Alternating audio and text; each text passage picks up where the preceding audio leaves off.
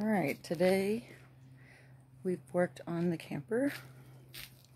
We replaced the wood right here inside with a 1x8. Trimmed it a little to fit the curve. And put some new 1x1 in there. Recaulked everything, put it all back together. We'll do the same to the front. We're working on the pulley system because one pulley is broken. So we're trying to figure that out. And while he's trying to figure that out, I've been working on the floor and the paint. Let's go in and see. Alright, so this is before,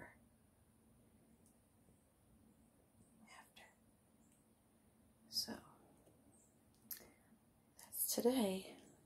Got a lot done. We'll work on it as weeks go on and we'll show you what we've done.